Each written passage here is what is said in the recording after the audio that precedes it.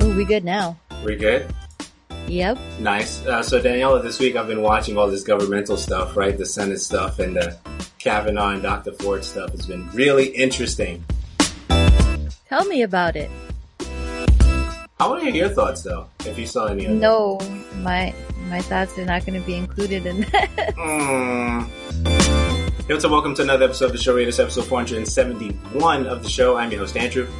Hey guys, I'm Danny. And this is your source for tech, gaming, and entertainment news. Head over to theshowradio.info/listen. And definitely check out the show with your favorite podcatcher. Also, if you have picks that you want to take, check in with us. Let us know where you're listening from using the hashtag TSRPod. We'd love to hear from you. We'd love to check out your comments on either Twitter or Instagram and all that good stuff. Danielle, it's been an interesting week. How about you? It's been hot. I don't have trade wind still. It's been raining and muggy. And whatever reason, I thought it was a really great idea to start my fall cleaning. It was a bad idea. My apartment's in shambles. But it's getting done. And I got stuff planned. I don't know. I'm looking forward more to next weekend, though. Word. We have a 1950s themed birthday party, family reunion. So I bought a dress. Bought my boyfriend like a 3-piece suit. Okay. Too hot for a full 5-piece. It's way too hot for that. And I realized it's really hard to really, I guess, what is it? Dress for the 50s as far as men go. Like a suit, to me, a suit is a suit. Right. They all look the same to me. And I'm like looking at all of these photos and going for reference, and like there's not a whole lot that's changed. Maybe they might use that. Like the fedora, the cap. Right. The cut and the stitching might be a little bit different. See, that's the point that I'm like, don't know much about, and I'm just getting into it. I know that there's a whole science between picking the right pattern for your tie and your little handkerchief, but as far as the stitching and the length and the pleats and the shoes, and I'm like, I don't know, we're just buying you a suit. And Yeah. I think suits are generally timeless, so it's going to be good for no matter what. Absolutely. Convincing my son on the other hand, first I was going to buy him a suit, and then I don't know what happened. I don't know, like, if my son is in some alternate universe, because for years, he loved wearing suits. He loved when I bought him suits. He wished he could wear suits every day. And then I take him shopping. He's like, I don't like suits. When did I ever say I like suits? I don't know. The 5 suits I've bought you in your life? Right. And he's like, no, I don't like wearing suits. And I'm like, oh my God, whatever. So he's got the typical, I guess, rockabilly greaser look with the straight leg jeans, the white undershirt, the rolled up, the really nice dress shirt, but it's like really worn loose kind of thing with the rolled up sleeves and some like high tops. Okay. So, okay. I think we're going a little bit above and beyond for this party, but I don't go big or go home. No, but it sounds like you guys are going to have a lot of fun, which is what's really important. I think I have to set up for a wedding in November. So I think I'm going to wear a brown suit. I have a brown jacket. I actually have to match the jacket with a pair of pants. So I'm going to be doing that search. Maybe a blue shirt, a brown and blue tie with brown shoes or something like that. And either black belt to kind of do like a cross with the colors or something like that. But that's definitely something that is up in the air right now as it relates to festivities that are upcoming. So yeah, aside from the heat and stuff like that, everything else is cool though? Yeah, I'm going to be redoing the cabling, reorganizing my setup here. A lot. It's funny because I started ordering stuff like a week ago, and I'm so anxious. I'm never really anxious to like clean house, but I'm anxious of like making small little upgrades, which kind of leads into like the show that the documentary that you had me watching. Right. Because there's some stuff in there that I'm still so confused about, specifically mics. Yeah, mics are interesting. Yeah, because you have the omnidirectional mics that they were talking about, then you have the cardioid pattern which is I think the one that I'm using now, where we can have 4 individuals around the table, and because the pickup doesn't go that far out, we can still have 4 individuals sit around the table and not cross feed the actual voices.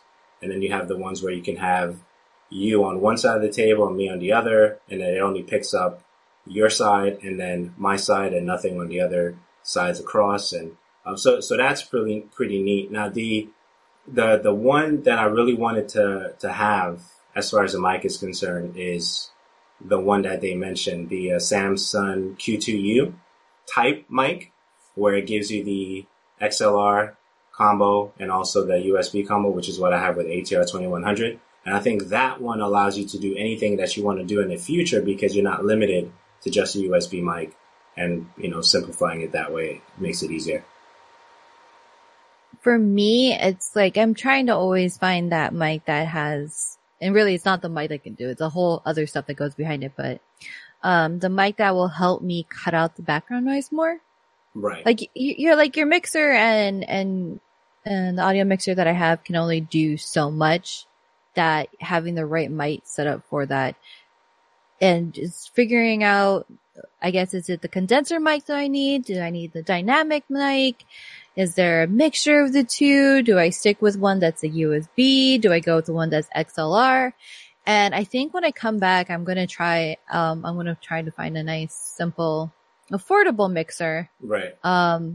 Because I have the mics that I bought for going to TwitchCon and for anywhere going mobile. Cause those are relatively can like knock out a good amount of, or not pick up so much background noise. Yeah. So maybe I will give that a try. Like the ATR 2100 is a cardioid dynamic mic. So in terms of me having a lot of music, let's say I had the TV on or something like that, and it was at a decent level, it wouldn't feed back that much into the microphone. So ambient noise at a conference, same thing. As long as I'm right there in front of the individual, perfect sound. Ambient noise is just, an extra touch to the sound design of the experience, really. But it doesn't take away from, the audio quality that you're going to get at the end. So if you were to do condenser, I think that one is more sensitive. The sound quality is great because it sounds like it's passing through like what they call a high pass filter, where it has a lot of treble to the sound itself. So that's cool if your room is treated for that mic, right? So if it's an omnidirectional mic that happens to be a condenser mic, and I think I'm saying correctly, that will pick up whatever noise is in the room. But if the room is treated for sound, then you're not going to have any issues. So yeah, it depends on what you're trying to do and what you're trying to accomplish also. Just to reduce that so much, because like streaming, I do have co-streams with my boyfriend, and his setup is right next to me. And it's that whole pickup of the both of us talking and having that kind of background noise. Right. Finding that balance has been difficult. And obviously I want that to carry on over into the whole podcasting side of it too, and just reducing that. Right. Because if you, like, it's almost a regular thing that I think every other show of ours, especially when it's on Sundays, I always have somebody mowing the lawn. And that picks up so much. I want to be able to reduce that. So it's like, just like barely a hum. I don't think I can eliminate it 100% because there's no way for me to fully treat and soundproof my room. Which mic are you using right now though? This is the Yeti. Okay. So Yeti what? Just the Blue Yeti. I think it's not the mini one. It's just the Blue Yeti. So the Blue Yeti micro, I want to see what it says. So based on what I was just saying about the dynamic and the, I want to see what the Blue Yeti is considered. Let me go on Amazon real quick. Maybe Amazon may not be where I should be going, but let me just check it real quick. It says Tri-Capsule Array 3 Condenser capsules, can record almost any simulation at range 12 years or above. Okay, so it is a condenser mic. So let me go on their website, see what it says. So yours will probably pick up, as you're saying, pretty much anything, right? Mm-hmm. Multi-pattern USB mic for recording and streaming. Let me see, buy now, find dealer, videos, features and specs. Let me see, features and specs. Full features. Gain control, mute button, zero latency headphone, unique positional design, perfect for vocals, technical. Microphone, sample rate capsules, condenser capsules, bi-directional, omnidirectional stereo. Yeah, so your mic essentially can pick up, birds tapping on your window, anything. Yeah. Anything. But at the same time, if you set it up just right, you could probably set up where it just picks up you speaking in front of it. If it has like that setting, if you can kind of cut out the other sections that it's picking up from, right? So rather than having it do an omnidirectional pickup from wherever you have your vocals coming from to the actual mic, then you can just say, okay, so as long as I know I'm right here, because this is the only section that's on it, then it's just going to pick up me being directly right in front of it. Or something like that. Well, see, that's the thing is, I do have it set to cardioid, I think. Okay. Let's see. Dope. I do have it set up that way. Okay. I do. It still picks up everything, adjusting the sensitivity, like they have the turn knob on the back of it, adjusting that to like a very bare minimum. Even the built-in on the PC itself, I've been changing that. I have get the gate and the compression set up on Voicemeeter Banana, but even then it still picks up. Voicemeeter Banana? So, yeah, it's an audio mixer. Okay. That's an interesting name. It's a donuteware audio mixer. Okay. So, and it works pretty well, but I know that if I had the right mic, just that to cut it out, it just add it out.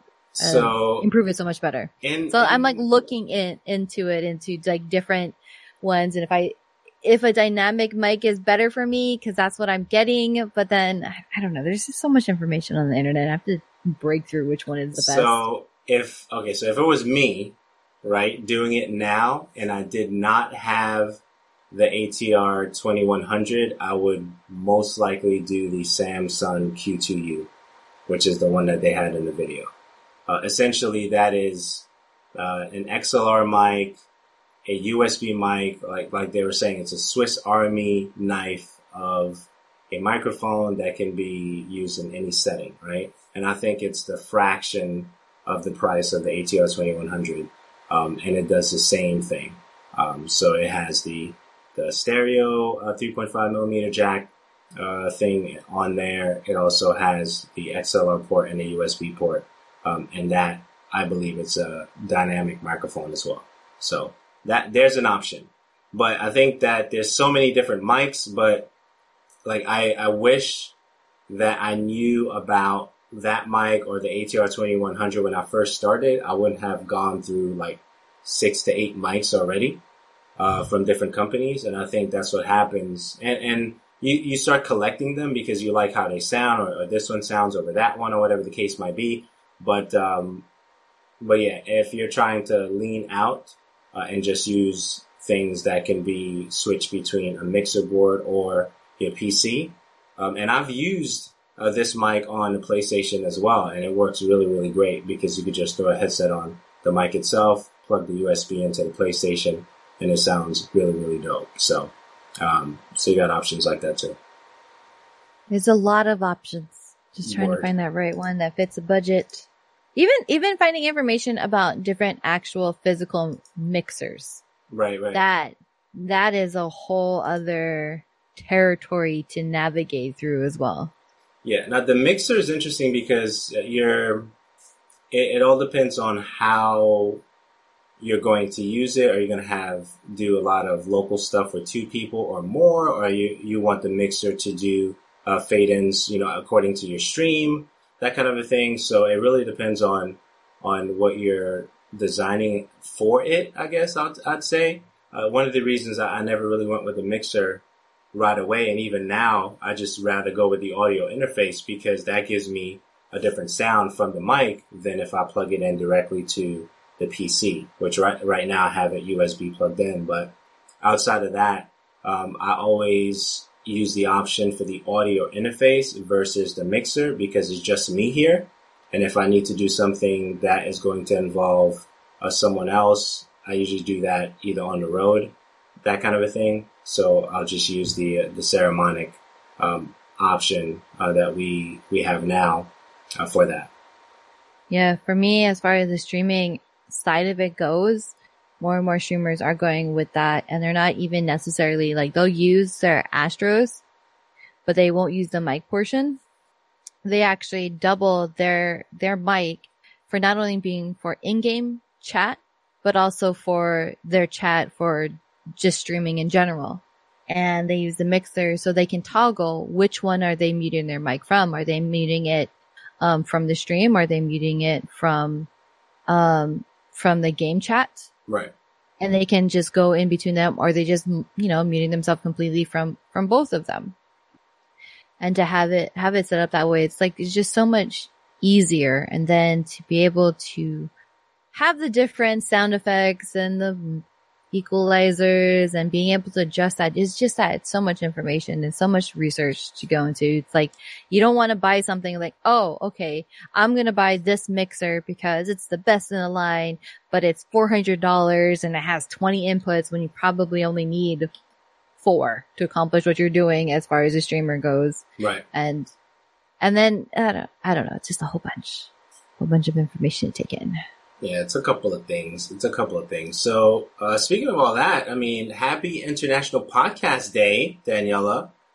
Yes, that's kind of what it brought us into, is Happy International Podcast Day. Word. Because even if you're not even getting into streaming, audio is just like the number one thing when it comes down to podcasting, to creating good content. Because video, you can just record any video. I personally think that as long as it's nice, crisp, and clear, as long as it's at minimum 720p, the video is always going to look good. Right. And you can always add some flair. But if it has bad audio in it, it's automatically just terrible. Yeah. Yeah, I noticed that. Especially with now, most of the time when I'm listening to either a YouTube video or whatever the case might be, I just have it in the background. For most of the shows that I watch, technically listen to now at 2-speed on YouTube. And there's an actual extension for that, which is pretty neat. So I just ramp it up to 2x and just run through some of the interviews that don't necessarily make their way to the podcasting form, either in iTunes or Spotify, wherever they decide to put them. So I've been doing a lot of that, and it's been fun. You talk about audio and me being so super professional over here. I forgot to mute some things. Words. I forgot to mute. Like I said, I have family visiting, so they don't text me. For whatever reason, my family doesn't text me. They send me Facebook messages. And they know I don't like using Facebook Messenger, so here I am getting like 4 messages like, hey, and they're just sending me pictures. I'm like, why can't you text me these things? What is... They want to use Facebook. I know they do. I don't know. It's like, it's so much easier. No, you know what's easier? Pulling your phone out and texting me. So earlier today, I don't know, I guess I started telling you this. Dude, my PC was acting weird. It was really bad. Like, the Bluetooth was cutting in and out by itself, turning on and off by itself. The Wi-Fi was cutting on and off by itself. So I'm praying that it doesn't do that while I'm recording with you right now, episode 471, because that would not be cool. Okay, so I changed passwords. I redid the Wi-Fi passwords tonight, and it's great right now. So I'm excited about that. Yeah, so it was just a weird thing. You said you had some issues too, right? Well, what's going on with you? Um, Mine was, it was like almost this nonstop thing that my PC had an update, and it would like every day, different times of the day, like, oh, installing update. What update? What Windows update can I constantly be having every day for the last 5 days? Right. And then it'll just restart on its own when I notice. And I know that the Windows 10, the next major Microsoft update's coming in October, which is tomorrow. But I'm like, even then, those updates don't even, it's not one after the other. And I don't see anything in my log file. So I kind of did a whole clean. Everything looks great on my computer. And then, the other night, middle of the night, my PC just turns on. Nice. It turns on. Does it log in too? No, it didn't log in. It just turns on. And I'm like, I don't have TeamViewer on. I have that set up a very specific way. Like, what is it doing? I went to go log in. It's not like there's nothing like running in the background that I should be questionable. Creepy. Did a whole scan. I disconnected it from the network, turned it off. Right. And when I turned it off, before I even turned off, applying update. What update? But you get patches every Tuesday, right? Or something like that? Typically? I think I have mine set up for every Wednesday. Okay. Sweet. Because it's like the day that I don't really stream. I don't really do anything too much on my computer. But that was it. And then ever since then, it's like it's all done. Hasn't done that since. But it's just little weird things like that. And then my audio has been a little bit weird too. For certain game applications, like my audio will output to something completely bizarre, and it's an output that is actually disabled. But I think it was Graveyard Keeper that I started playing, and I was like, why does this game not have any audio? I'm like messing around with it. I went to go check. I'm like, it's going out of a disabled, I guess, choice. I don't know what it's really called. I'm like, point to this one. Why are you doing this? Yeah, so the output is disabled, but it's trying to use that output. Yes. Weird. And the output is, what was it? I can't remember. Oh, it's for, this mic. It's for this mic. I don't have audio coming out of this mic whatsoever. I don't have it set up to come out of the mic. So I'm like, I don't know why you would choose there, but okay. Word. Interesting stuff. So episode 471, a couple of things that we definitely want to cover. The crossplay stuff with PlayStation, that's been an interesting thing, as well as the Soulcalibur VI network test that they had this weekend, which ended at, I believe, 10 p.m. Eastern Standard Time, right? I think it was 7, it was 8, I think it was 8 Pacific Standard Time, so it would be 11, right? 11 Eastern Standard Time, so it's still going on right now, technically. So you got about a half an hour if you're listening to this live. Definitely consider checking out the Soulcalibur network test, which I'll talk more about and give my impressions on that later. Also on the show, Kanye changes his name. Deadpool PG-13 stuff, Last of Us theme, X-Men Dark Phoenix trailer, and some other news. I believe it's a very light show this time around. I know Daniela doesn't want to say it, but I believe it is. Episode 471. Thank you for listening. Daniela, I was on a show called The Real Brian Show. Been on that show before. That was their episode 131. And I like going on different shows because it gives me the opportunity to think out loud and not think about the production side, editing side, publishing side of content creation. When I'm here, it just allows me the opportunity to think about what I'm thinking about at the time and put that on wax. So yeah, that was a good one. I had a good time. So Brian, thanks so much for the invitation there. That's really all I have there. I don't know if you had a chance to check that out, because I know you've been doing a lot of things, but it's always a pleasure. Yet. It's always a pleasure doing those, and whether you're starting out or I'm not going to throw Daniela out there, but if you're just starting a podcast and you like some conversation, whether it's episode 1 or episode 21, whatever you got going on, I'm willing to come on if you got slots, and I'll come chat with you. Andrew at theshowradio.info. Daniela, I don't know if you want to throw yourself out there, but I'm not doing it. So I'll let you touch on that if you need to. Yeah, I'm always willing. I'm always willing to be on other shows and get to meet new people. That's always fun and exciting. I might be a little bit harder to get a hold of, but I will try my best to always make it happen some way, somehow. So you can definitely email me as well. Daniela, DANIELLA @theshowradio.info. Or even if you just want to say hi, I'm down for conversations via text as well. Word. So that's what's via going on email there. Or text messages, not Facebook Messenger. Just clarify that, okay? Just to be clear on that. So that's what's going on with that. The Real Brian Show. Thanks so much. Episode 131. That's what's going on there. Podcasting is growing according to Spotify. There's going to be a link in the show notes for that under Technology, Connect, Communicate, and Create, which is a video that I saw earlier this week touching on a guide, a starting guide, a quick starting guide to some degree as far as podcasting is concerned. I think the video is about 2 hours, I think. About a half an hour Q&A at the end.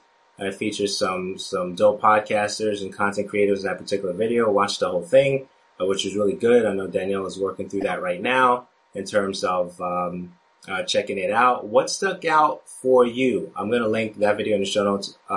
Absolutely. So what stuck out for you when you were checking that out as far as the food for thought and takeaways? Well, what really started the conversation was when they were talking about mics. Word. And that, I believe it was the second, he was the second, speaker. I can't remember his name. But he hosts Podcast Junkies. And I really liked his approach. I really liked the advice that he gave, about just having a show about meeting other podcasters and talking to them and getting to know them, as well as, it doesn't just end when the interview ends. It's a relationship that you build. And I feel that's completely true with us too. I mean, even after we have people on the show, we continue conversations with them. We reach out to them. We, find out the journey that they continue to be on. And, even having them as a guest, there's really, really nice, I guess, etiquette about having it and making it easier for them to, get the most reach out of your show with them, and by doing the legwork for them. So they pretty much all they have to really do is copy pasta.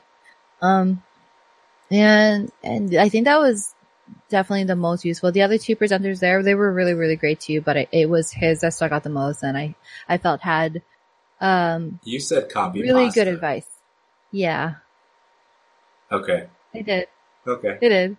It's a Twitch thing. I'm sorry. Yeah, I was copy just paste, copy pasta. I just to make sure that there's an actual emote. There's a global emote in there. That's it's a copy machine with pasta. Got it. Okay, carry on. I'm good. So copy paste. Oh my god, I'll talk about that right after this. But he had the most information. I thought that was definitely could more be applied to me or for us as well, that I loved. And it was just a good 2 hours. A lot of good information in there if you ever want to go and check out that documentary. Word. Good stuff. So what's this copy pasta stuff? Okay, so it's a Twitch thing. It's a Twitch emote thing to go and copy pasta, copy paste, and there's an emote in there.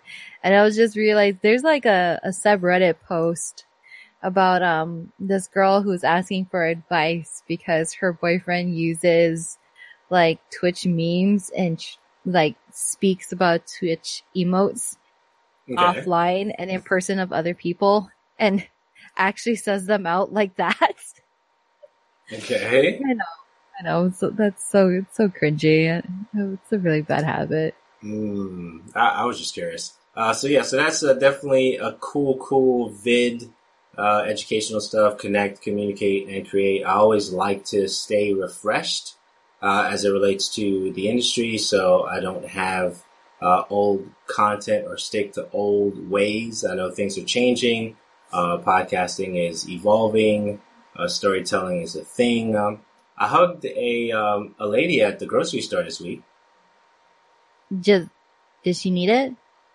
Well, I mean, so what happened was, I go into this supermarket, local supermarket near me called Stop and Shop. So I get there, and I saw this lady before. She works with one of the registers and stuff like that. And that day I wasn't feeling all, super like chippy and happy. So there's some different things going on in my mind. I was just trying to make sense of. So, and she gave such like good mom vibes, like, but it wasn't because, I said something for that. It was just like, she gave good mom vibes, right? So then I'm like, all right. So fast forward a couple of days later, I go to the store. I see her again. And I was getting ready to leave the store, and I was like, I just got to tell her, that she gives good mom vibes. So I said, hey, and the lady I went to was another lady, and I said, what's her name? And, she told me her name, and I said, you know what, you give good mom vibes, like you really do. And she was like, oh, thank you and stuff like that. And, I gave her a hug, and then I bounced, right? Later on that day, I had to go to an open house with my daughter. So we're going through the different classes and stuff like that.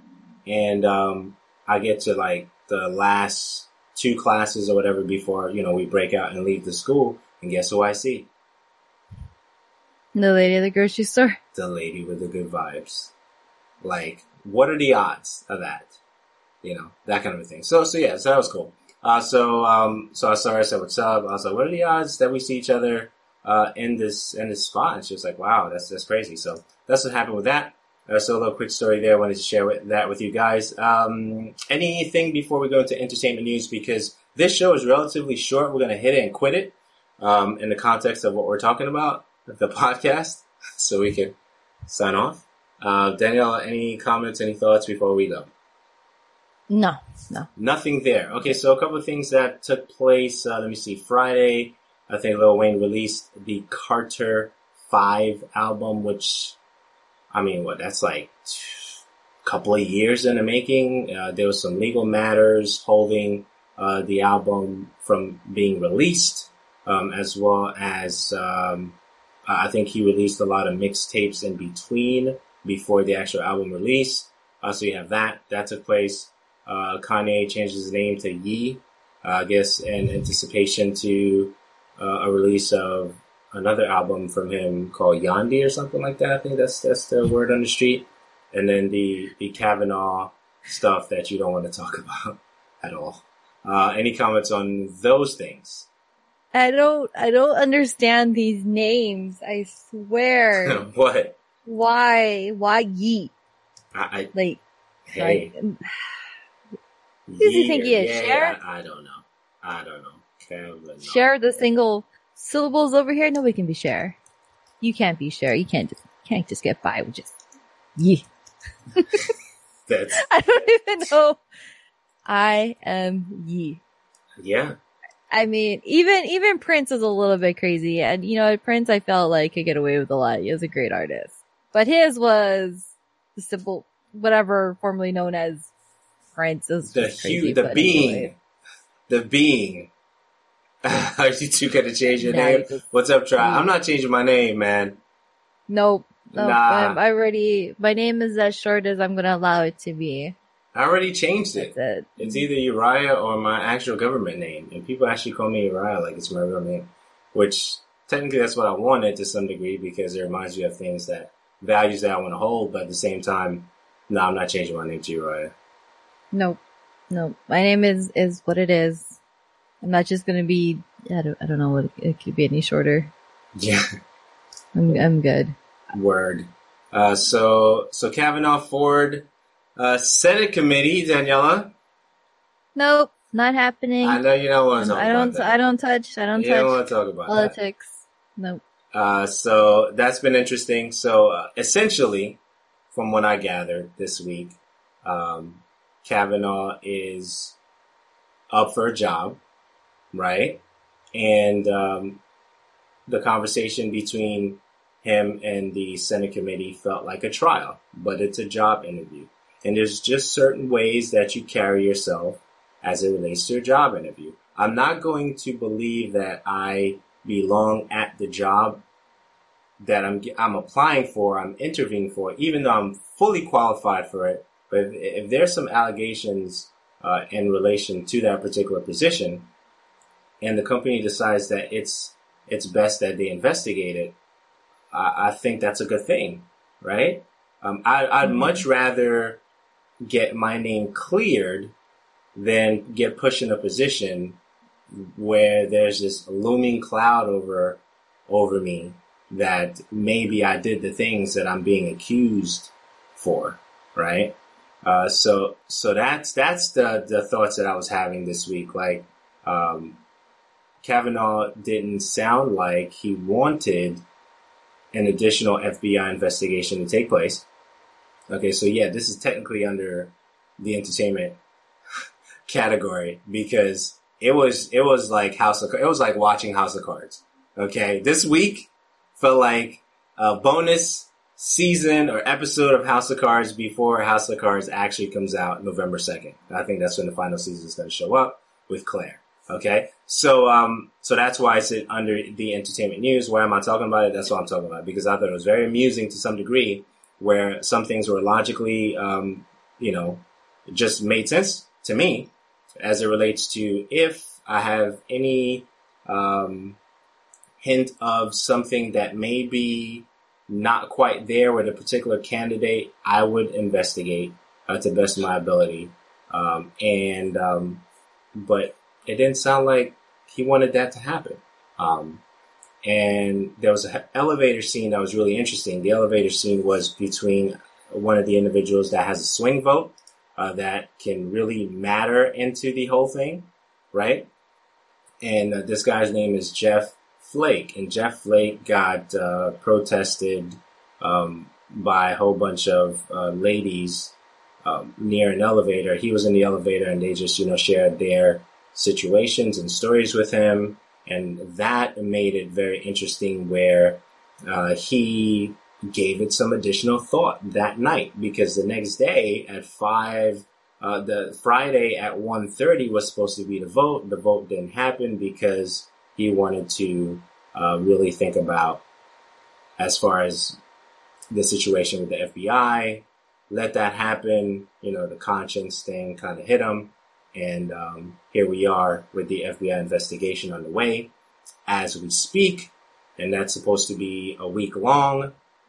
And it sounded like the limiting scope of the FBI investigation was going to be, handed or crafted by the White House.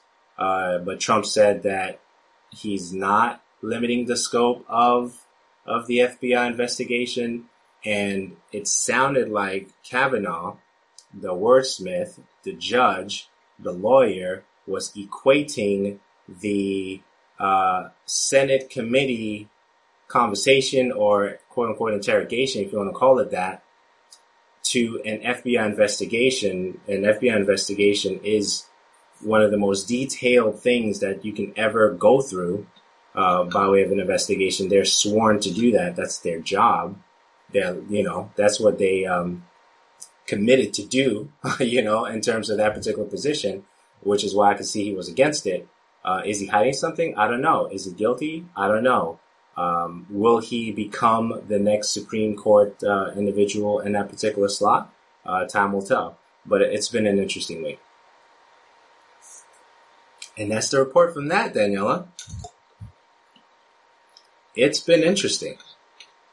So I'm just watching it play out. I know you're not touching it. I'm just watching it play out. So really, really reading some stuff from the New York Times, checking that out. And I just found it interesting. I think that for me, as it relates to watching this thing play out, it could be anything really, whether I'm listening to something from BBC or watching stuff from the New York Times or even the Washington Post. As I'm watching it play out, I'm really just looking for the logic in it. And sometimes the logic is there and sometimes it isn't, depending on the agenda that's trying to be met on this side or that side, whatever the case might be. But in the end, right now the investigation is going on, and we'll see what happens after that. So that's what's going on there. Deadpool, PG-13, Deadpool 2, that's going to be winter? Really? I think so. I think Yeah, they're... it is almost winter. Huh? It really is almost winter. I'm just like, it's dawning on me. Yeah. These time frames here, because tomorrow is October. Man.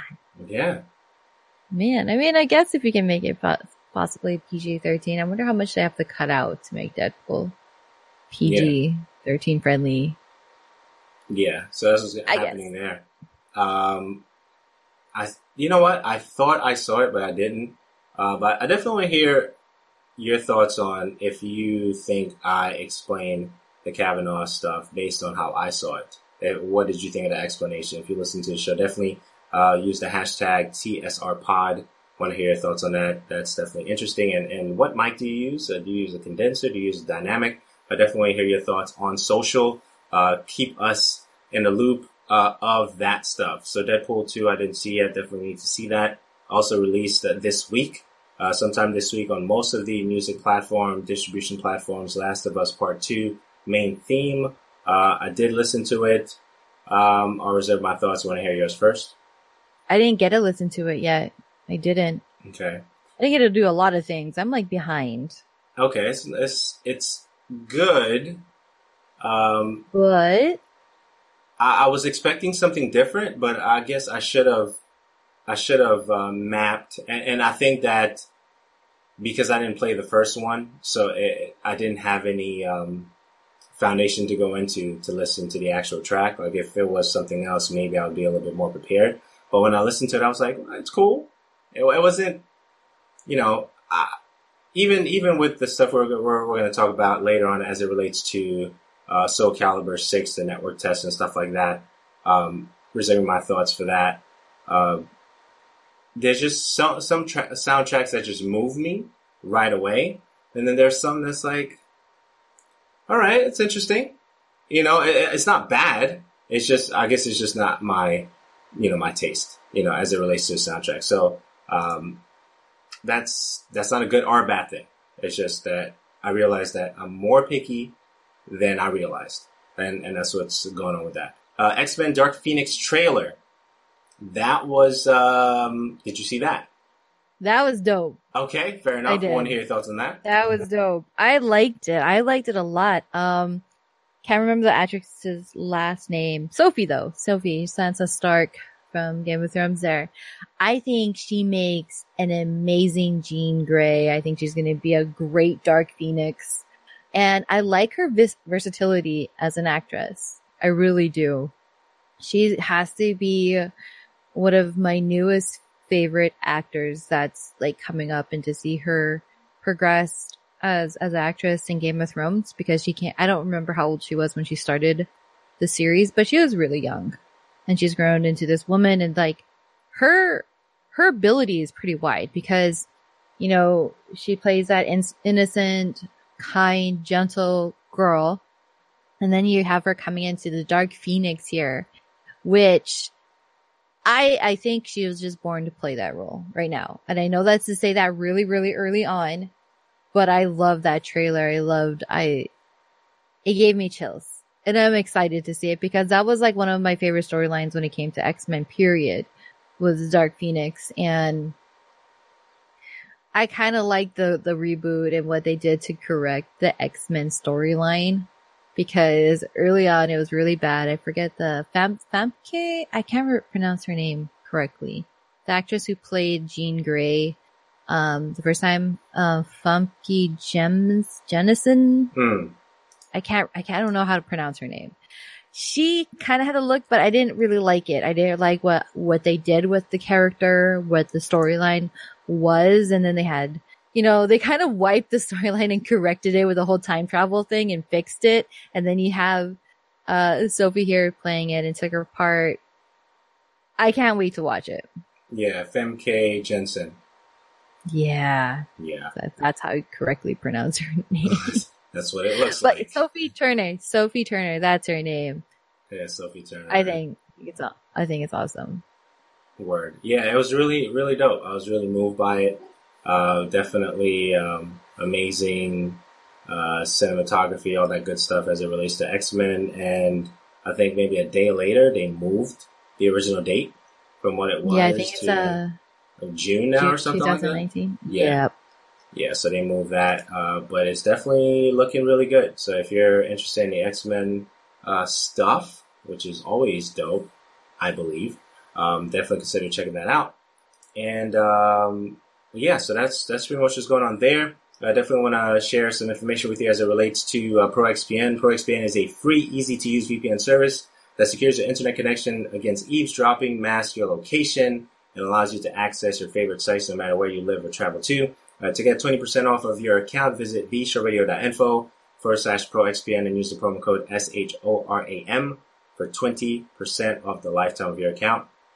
This episode is also brought to you by Blue Apron. Blue Apron makes cooking fun and easy. Blue Apron provides you with all the ingredients that you need to make a delicious meal in exactly the right proportions. To get $30 off your first Blue Apron order, visit bshowradio.info/Blue Apron. That's what's going on with that. Video game news. Video game news this week has been interesting. I mean, there's it seemed light, but that could be me. So I definitely want to hear your initial thoughts on anything that you saw this week that we didn't add. You know, I think I added most of the stuff that was relevant, or I should say on brand to stuff that we usually talk about, outside of the stuff with Kavanaugh, the Senate committee, and Dr. Ford.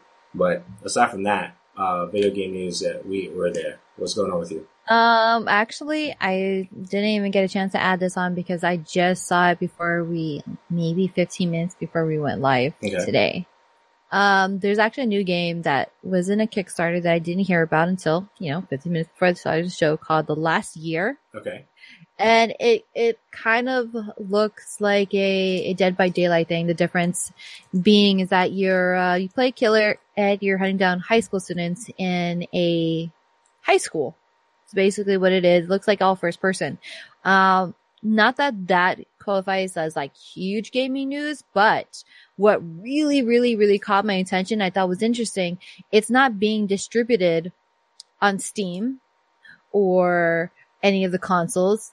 It's being distributed, and it's going to start off, I think in the future it'll be on Steam later. It's going to start off on Discord.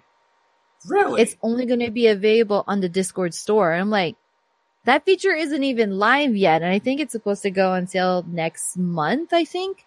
I'm not sure, because again, I'm just finding out information, and I thought that was actually really kind of cool. So I know that Discord is like trying to get into it and be that new platform to compete with Steam, and Steam has been trying to up their whole chat features as well too. Right. They've been integrating that earlier this year. But I'm just kind of curious. I was like, that's the first game that I've heard that's going to be, utilizing this. I'm like, that's kind of awesome, really. Yeah. So the last year, 5 versus 1 multiplayer survival horror. Is that what you're talking about? Yes, that one. All right, cool. So I'll add that in the show notes. Last year, so we can throw it. Actually, the first one. Actually, last year, survival. Last year, The Nightmare. That's what it's called. So yeah, I'm like, that Kickstarter is going to be in the show notes as well. Very interesting stuff. Experience the nightmare together as you and 5 friends struggle to survive against one player that's playing as the killer. Created by James Matthew Wearing. This is going on with that. That's going to be in the show notes. Definitely check that out. Next thing that we have, let's just close that. No. Next thing we have, Red Dead Redemption 2 has 105 gig install, and the PS4 gets extra content 30 days early. Any thoughts on that? That's insane. Like, Yes. I think I've only just started acknowledging that games are going to be like between the 40 to 60 gig range. Yep. But 105. I mean, I understand it's going to be in 4K. It's going to be great. I'm sure it's going to do a lot of stuff. You might as well just like start looking into upgrading your hard drives now. Like that 1 terabyte that's coming in the pros, nah, just might as well just jump to the 4 terabytes, upgrade that hard drive. Those are affordable now. Yeah. You can do it. PlayStation has, even instructions about what you can do. And like pretty much the too long don't read is download the latest update from PlayStation, put it on top of your, a thumb drive, save whatever games you have to the cloud, install your new hard drive, plug in the USB, and it kind of just does the work for you. It's really that simple to go and do. Did I tell you my little gripe with them the other time on Twitter? No? What's up? We didn't have this. I thought we had this conversation. So I'm sitting here on Twitter, and I'm trying to find out what's the max that I can put internally. Okay. Did we do that? Did we talk about that? Yes. You did tell me about that. I thought you had a whole other one this week. I had another one this week?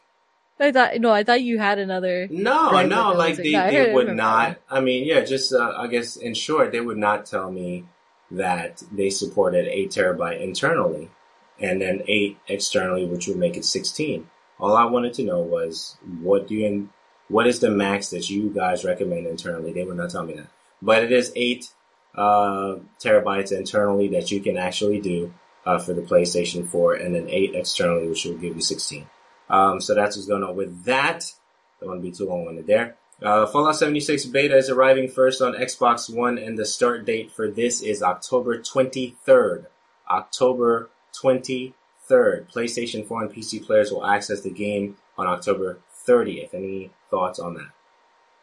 Again, they still haven't really changed how they're going to be working this beta because, like I mentioned, which is my personal gripe with it, is that just because you pre-ordered a game does not guarantee you access to the beta program. Even that is going to be a picky thing, which I think is absolutely ridiculous. Right. It is. I mean, I don't personally like games that force you to pre-order something to get beta access. Really don't. But it's just kind of like this normal thing in there, and people, I'm sure they want to pre-order it for the really, really cool stuff. But if you just got the standard edition thinking that, okay, if I get this, I'll get access to beta. No, it's lottery there. All right. So I can wait. So for Fallout 76, you do need to pre-order to get the code for it. Is that how they're doing it? I didn't check. Yeah. So something like that. You won't instantly get a beta code, but it is going to be like from that pool of people who did. Not everybody will have it. And you know what drives me insane? Because I know this is going to happen because it happens with every game out there, is that they always say pre-order to get this. And then next thing you know, the day comes and then you'll see all over Twitter, all over people's Twitches things, oh, here's a free code for this beta, and no pre-order needed. It always happens. It drives me insane how that works out. Word. Fallout 76, I don't know. It's not on my radar right now. So much Destiny, man. Like, it's ridiculous. I was playing Destiny just before we logged in. Like, you called me and I looked at the call, and I looked at Destiny and I looked at the call, and I was like, wait, I need to pick up this call. It's pretty bad. It's pretty bad. So that's what's going on with that. Castlevania Symphony of the Night and Rondo of Blood Haunt, PlayStation 4, October 26th. That's what's going on with that. Thoughts on that? Been a while since I played a Castlevania, but I feel like didn't they just come out with another Castlevania earlier this year? Or am I crazy? I feel like I'm probably I don't think you're crazy. I know that the Netflix thing was a thing, because you watched that. Any content in between for Castlevania I haven't really paid attention to. So that's what's going on with that. The only thing that I need to find out for myself as it relates to Symphony of the Night is how great the soundtrack is, because I'm always hearing this game is amazing, soundtrack is dope, all that good stuff as it relates to that. So I definitely need to check that out for myself. Yes, I 100%. Word. Think you should. That's what's going on with that. Crack the whip. No. No what? It's a terrible name of the card. Whoever thought that was okay. Terrible Whoever name. thought that was okay. It really was. Terrible name. So if you haven't been paying attention, I can't even say it. Woo! Hold on. I'm just trying to regroup here. If you haven't been paying attention to this news bit, Crack the Whip card used to boost Black Hero class will now be called Coordinated Assault. And this is a Valve thing. I didn't, why am I hot right now talking about this? Because it's in bad taste. So basically Yeah. it's an artifact in Dota 2's like card collecting portion of their game. Right. And basically what the card does is modify a black hero with, after you play a black card, give this hero and its allied neighbors +2 attack this round.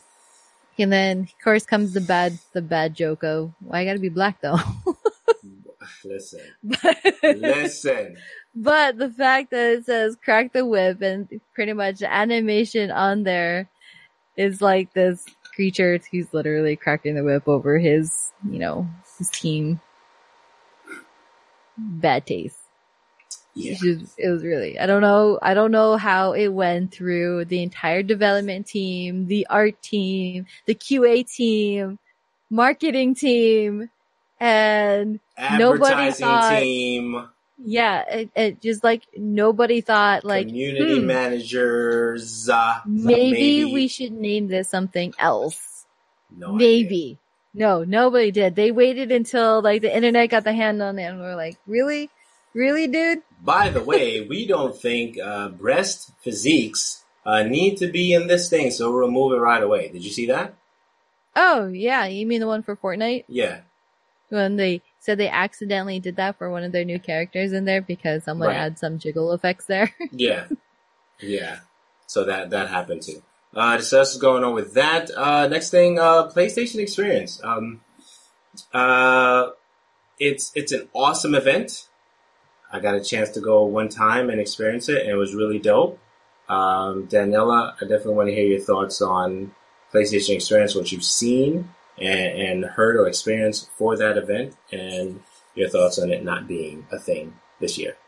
I like watching the stuff that every platform has that's just dedicated to them. It's not clouded by, the other competition at some cluttered event. So I like the Nintendo Direct. And I love PlayStation Experience. It's just a very centered thing. I'm very sad that it's not happening though. I mean, it's kind of like a new, how long they've been going on? This would have been the 5th year? Yeah, this would have been 5. Okay. You're right. So, I don't know. Is it just like a one-off thing that they're not going to be having it? I think Would it be back next year? It sounded like content, like, cause I was listening to that podcast, 30, I think it was the Woo podcast. I think that's what they call it. WOOO or something like that. So I was listening to that particular podcast, and Sean Layden was on there talking about it, and basically the content that they have out that's doing really well, and what they would have to put together to make that an attractable event to come to is just not there, right? And rather than spend all that money for it, I'm pretty sure that we'll see many updates with Sean Layden making appearances more often on the podcast. That's what it sounds like that's going to happen, because the last time he was on the podcast, I think he gave a quick bit about the crossplay and how they were looking at that. And I think that he's going to be coming on there a little bit more often to give updates, because everyone is sharing information that way as it relates to podcasts, right? You need a quick update that you want a whole bunch of individuals to listen to gauge or comment on and post on their blogs and outlets and stuff like that. The best way to do it is have it on a podcast, and I think that's what we started doing. Like, most of our thoughts now on the podcast more than they're on the Twitters. And man, has Twitter been heavenly for me the last 2 weeks. Oh man, we didn't even talk about that. Yeah, and I think a lot of it goes into them canceling it, because there's a lot of huge news that already came out over Tokyo Game Show, right. E3, Gamescom, all of this stuff that I think they just let all their exclusive information out there. So what else could they really possibly have that's new?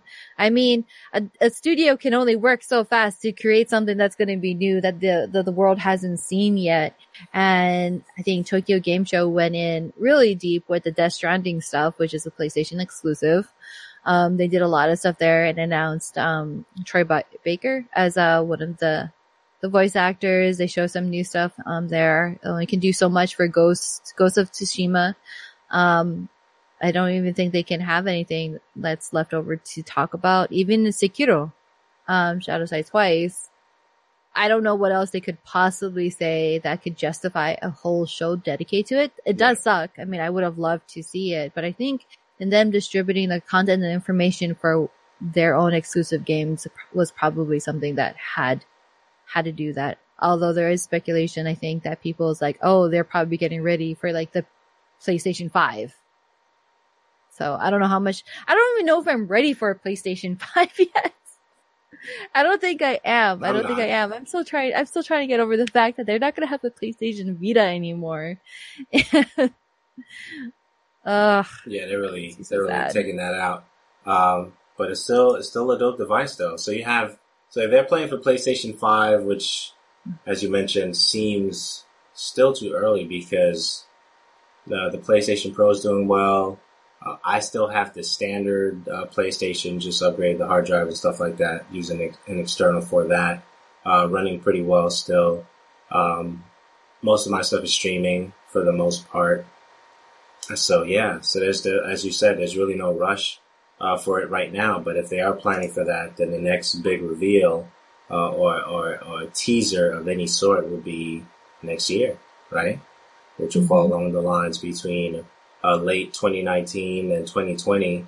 We'll start seeing either specs or hardware conversations or potential leaks from different organizations who happen to have different things. And before I forget, Bungie has a trademark on a particular software thing called Matter, which I ran across briefly. I don't think I put that in the notes, but just as I was thinking about it, I didn't want to forget about it. But yeah, so PlayStation experience is dope. But I'm still looking forward to all the things that we're going to see from all the different companies pushing out Twitch updates, as you mentioned. The Nintendo Direct has always been good to update us, and it saves the company a lot of money. That's another thing too. That event, was it 2 days or something like that? I'm sure it's not cheap. But I think, well, they're not having anything. I'm fine with it. I think the next, that it might be the last biggest thing as far as coming out of each of the platforms is Xbox. Xbox has their thing. I think it's happening in November, called the XO18 or Xbox 118, something like that. That happens that's early November. XO18. Yeah, and they also announced a mouse and keyboard for that too. Mouse and keyboard support, I should say. But in between that one, that's going to be like possibly the last that we're going to hear as far any big reveals, I think. Because I can't think of any events that's happening in between now and the end of the year. And the next time I can possibly think starting into next year, it would be possibly Nintendo Direct, because they have that twice a year. And I think that's early in the year. And then after that, I mean, we go right into E3 again. So. Yeah. So considering that is 9 months out, which they did announce the dates for E3. That's 9 months out right now. That's a lot of time to build up hype, and information on stuff that we're all looking forward to, and that we're just gonna have to sit here in anticipation. Word. It'll be the next biggest thing. So before I think I'm just going to throw it in the show notes as well. Bungie files trademark application for undisclosed project Matter. What's the Matter, Bungie? That's clever. So that's going to be in the show notes. It's some kind of game of some sorts. Has the logo and everything. So I'll add that in the show notes as well. Let me throw it, since we're here. The PlayStation Experience. Bungie Matter. All right. PlayStation Plus free games for October. So that is actually we have a link for that in the show notes. So I just want to open it up real quick.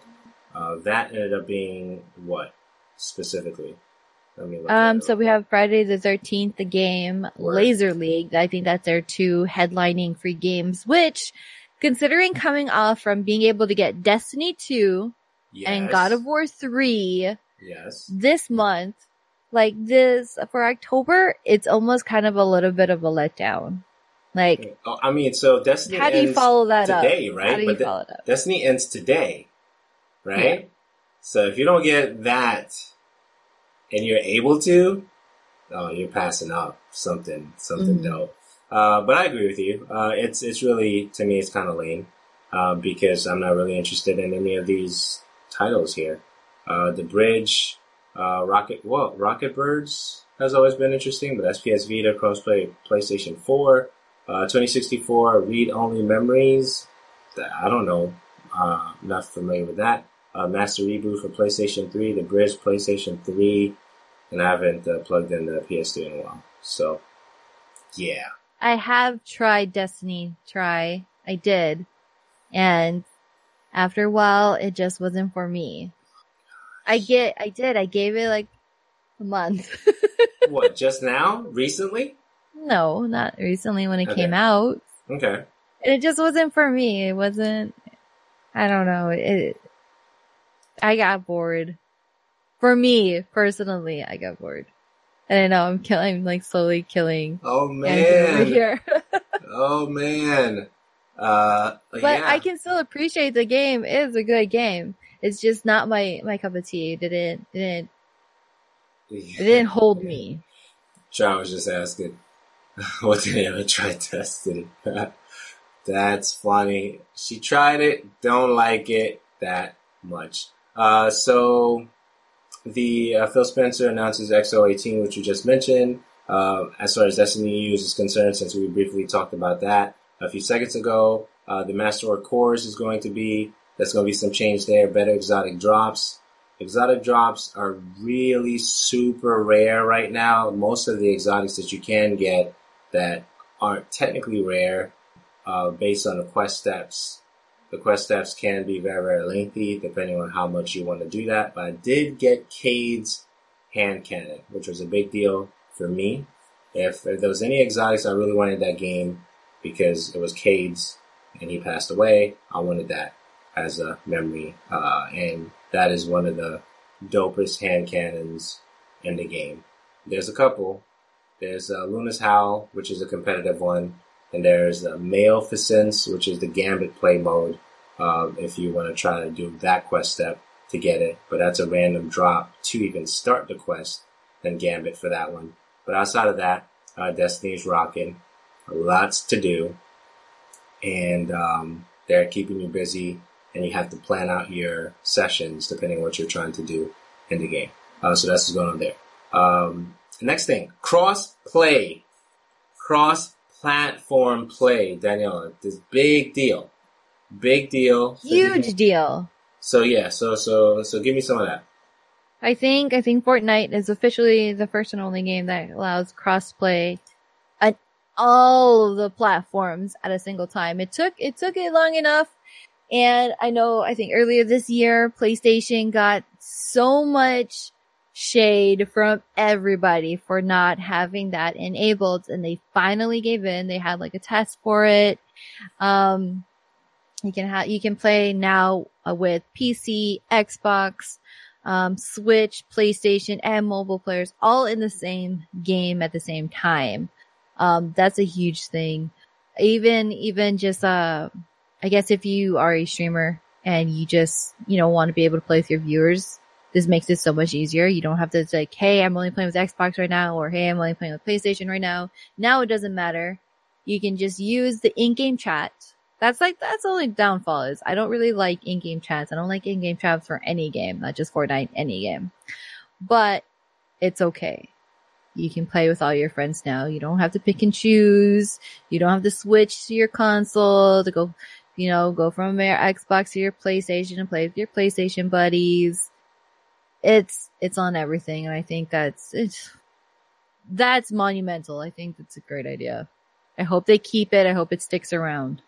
So, can you imagine if we didn't have all these different outlets having these conversations about their disappointment in PlayStation? How fast would that turnaround be? Like, back in the day when you had to read the magazines to see the articles that are posted from whoever it was that got published, versus now you have all these different gaming podcasts talking about things that they don't like that a company is currently doing, where they actually get that feedback to make changes. It would not be that fast turnaround, I don't think. What do you think? No, it wouldn't, but it's still, I mean, I think it wasn't that fast. Definitely faster if we didn't have the social media platforms that we do now. But it still took 3 months, just over 3 months to happen, because I think Fortnite was announced for the Switch E3. That was in June. And then they also announced at the same time that there was crossplay between the Switch and the Xbox. That was in June. Now we're in the ending of September, and that 3.5 months or so. That's still a long time for a company to change their mind about it and let it go. Especially considering that I think it was ending of last year or early this year, PlayStation did accidentally enable it so that Xbox and PlayStation people could play together. They did it by accident, but it did happen. So the ability to do that earlier in the year was there. It wasn't something that they could not do. Nice. So it to me, even though I'm sure it's a whole lot more than a turn of a switch there, it quite literally was. It could have been. They could have done this. They could have done this first. And if they would have done that first, if they would have accepted that crossplay well before the Xbox, the Switch, and everything did, I think marketing-wise, that would have worked out in PlayStation's favor so much better than them waiting. Because that's huge. Yeah, it's definitely a big deal. I'm excited for the individuals who play the game like that, to get the opportunity to play with the individuals that they've always wanted to play with. That would be great to see that happen for Destiny. I think that would be between Xbox and PlayStation. That would be really neat, because there's some individuals that I still would love to play with on the Xbox platform, since I'm mostly PlayStation right now, and that'd be neat to do. That'd be really, really cool. Anything between now and the last topic? Because we're about there. No, not right now that I can think of. Okay, so Soulcalibur VI network test impressions. I definitely really, really enjoyed what I played for Soulcalibur. I've always been a Soulcalibur fan from afar. I played the first, second, and third. I think I have one on the shelf now behind me. It might be 4 or 5. I'm not sure, but definitely collected, even if I didn't play it as much. But the only challenge that I saw for the Soulcalibur VI network test that just took place this weekend, since we're going into the 1st of October, was the fact that they only had one mode, which was ranked mode. They had a whole bunch of characters, but I just went to my favorite, which is Maxi, the guy with the nunchakus, as you call them, right, Daniela?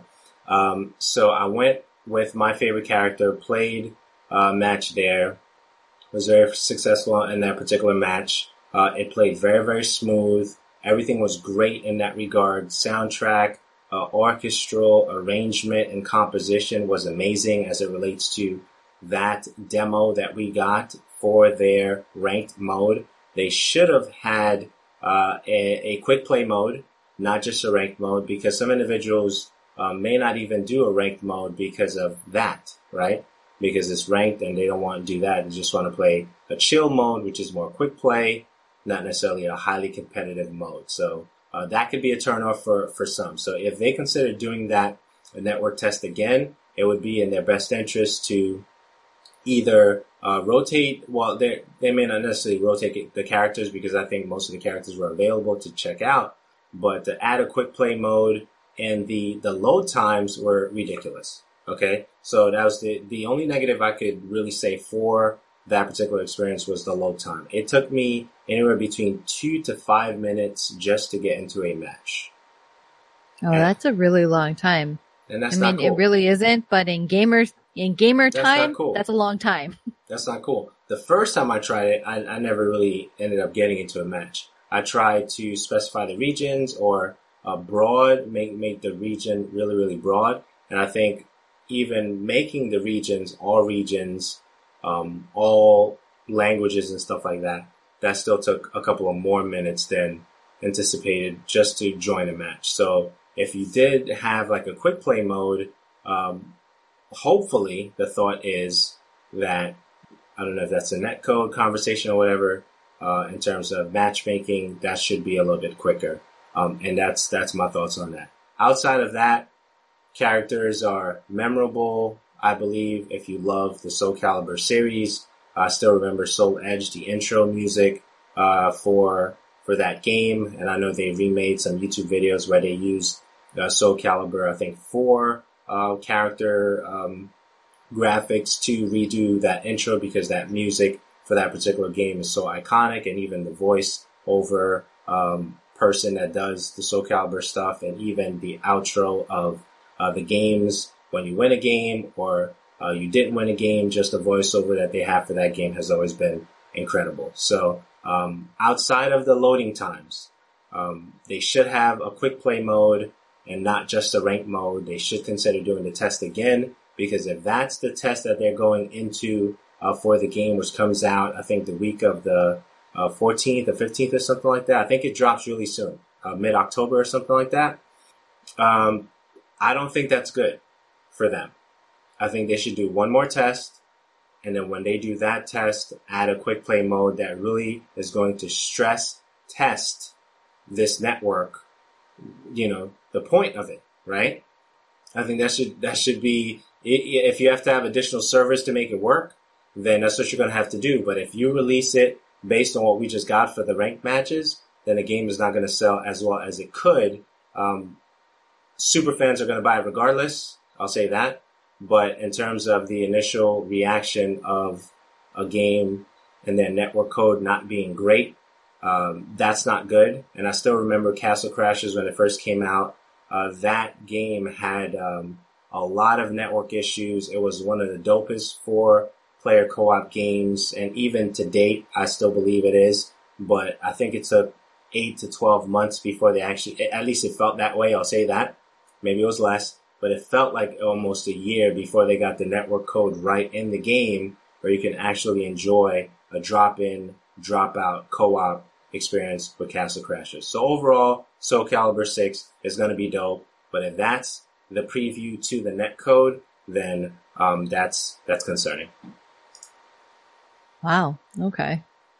The netcode is a huge thing. If you're a fighter, if you play fighters and strictly that, or if you're competitive, that's like 100% the most important thing is the netcode.